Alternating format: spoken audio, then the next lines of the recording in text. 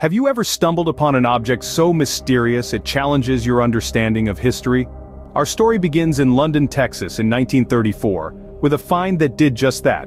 Picture this, a simple hammer, not unlike those found in any toolbox around the world. But there's a twist. This hammer isn't just lying on the ground, it's embedded in rock.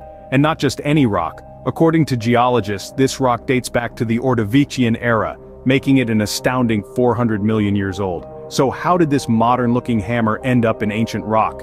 The answers are far from simple. The discovery of this artifact raises questions that shake the very foundations of our understanding of human history. Could we have gotten it all wrong? This extraordinary find, now housed in the Unravel Museum in Texas, has sparked numerous theories and debates about its origin and, most importantly, its age. To understand the exceptional nature of this artifact, researchers delved into extensive studies and analyses. The hammer's internal handle underwent carbonization, a process meticulously explored by the Metallurgical Institute of Columbia.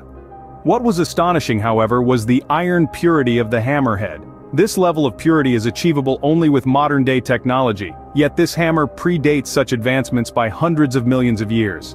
The hammerhead's composition further boggled minds.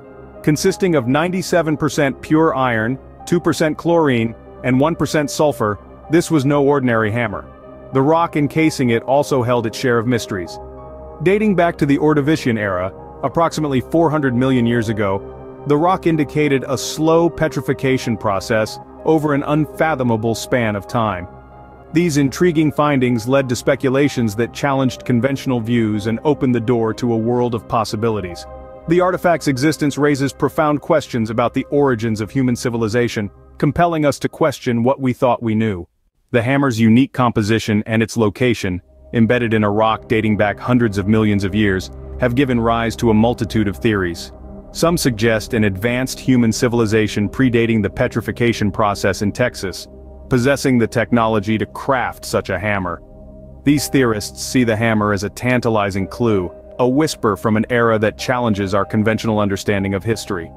On the other hand, some scholars propose a more conventional idea, attributing the hammer to an abandoned metallurgical technique, lost to the sands of time.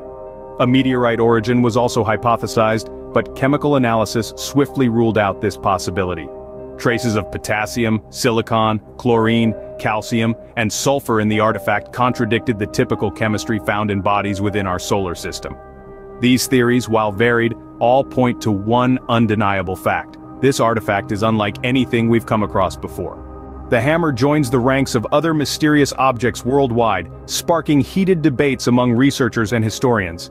It stands in the company of enigmas such as the Russian microchip and the 300-million-year-old screw, each with their own tales of inexplicable origins and advanced technologies seemingly out of place in time.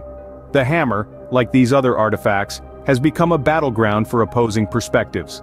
On one side, proponents of the ancient astronaut theory argue that these anomalies are evidence of advanced civilizations predating known history.